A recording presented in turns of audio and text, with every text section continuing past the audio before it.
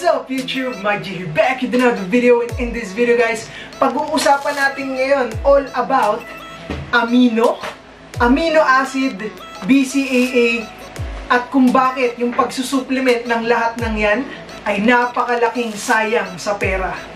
If that sounds interesting, wala nang paligoy-ligoy pa, let's hop into it. Amino acid or BCAA.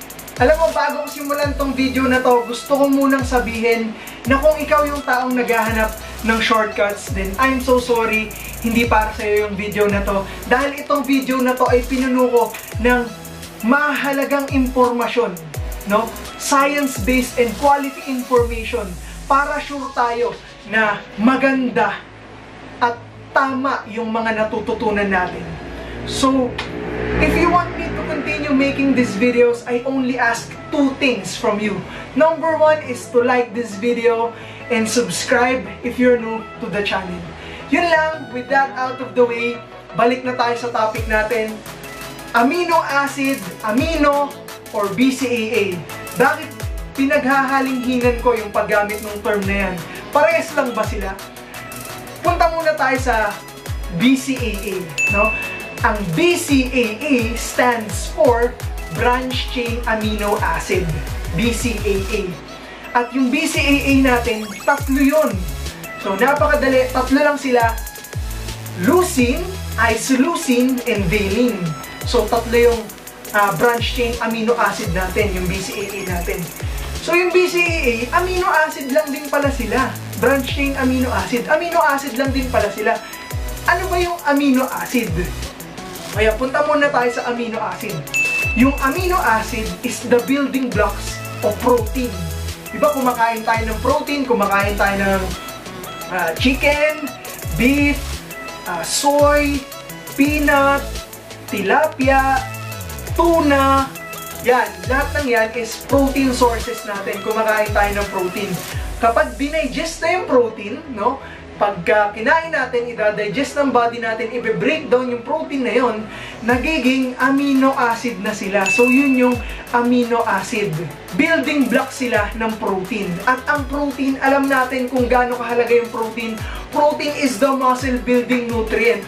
So, napakahalaga ng protein. And fun fact, protein is the second most abundant substance in your body. At ang lahat ng cells natin sa katawan ay gawa sa protein. So, imaginein mo lahat ng organs, lahat ng tissues mo sa katawan mo ay gawa sa cells, at ang cells naman ay gawa sa protein. So, talagang vital, no? Kailangan natin ng protein para mabuhay. Ganun kahalaga yung protein.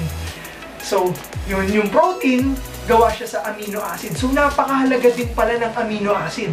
Yung amino acid naman, yung amino acid, pwede natin siyang ihiwalay sa tatlong grupo. Itong tatlo na to is essential, non-essential, and conditionally essential.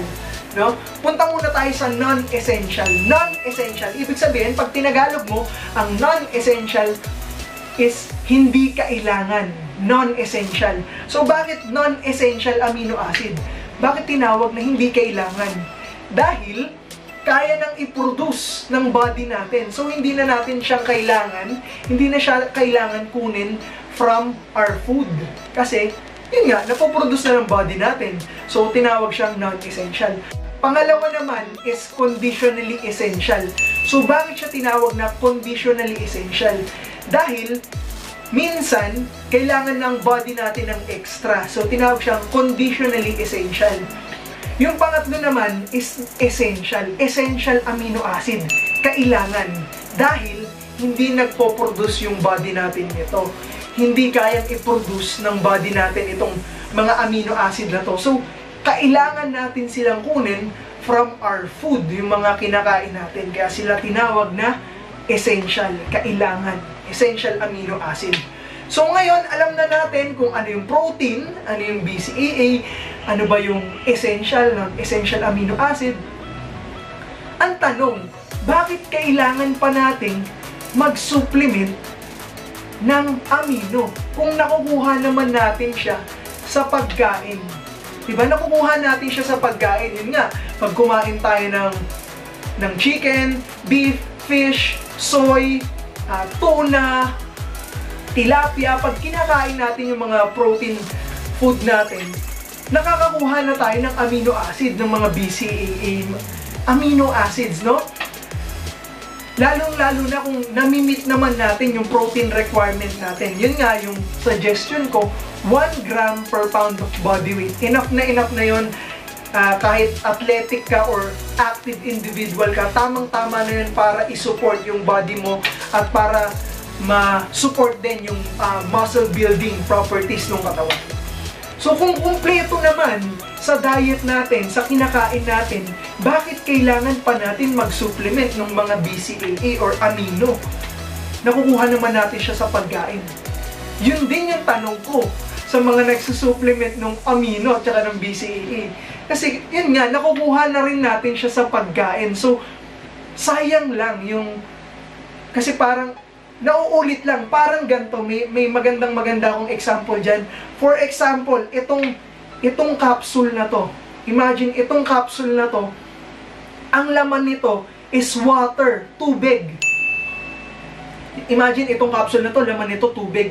Tapos, ang sasabihin ko, ibebenta ko to, ang sasabihin ko, itong capsule na to, itong supplement na to, is essential for life.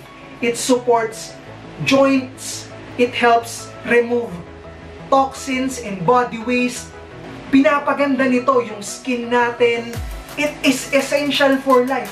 You will literally die without this supplement. Alam mo, hindi ako nagsisinungaling. Imagine natin, water ang laman nito ha. Dahil lahat yun ay ginagawa ng water. Pero kailangan pa ba nating mag-supplement? Eh araw-araw naman natin siyang nakukuha. Kailangan pa ba nating mag-supplement nito kung araw-araw na natin, lalong-lalo na kung kumpleto naman yung iniinom nating water? For example, nakaka 8 or 12 glasses per day na tayo, kumpleto na yung water na ini-intake natin, kailangan pa ba natin nitong supplement na to? So dito pumapasok yung naalala kong napakagandang quote, "The price of ignorance is expensive." Napakamahal pag hindi natin alam. So mas maganda na inaalam natin yung mga bagay. So yun lang. That's basically it for this video, guys. Sana marami tayong natutunan dito sa video na to. And if you do, please don't forget to like this video and subscribe if you're new to the channel. Para ngayon, mas wise na tayo. Ngayon, mas wise na tayo sa mga pag-iinvesta natin, kung saan natin gagastusin yung hard-earned money natin, yung pinaghirapan nating mga pera. So yun lang. Maraming salamat sa panonood. Thank you guys for watching. I will see you in the next video. Peace.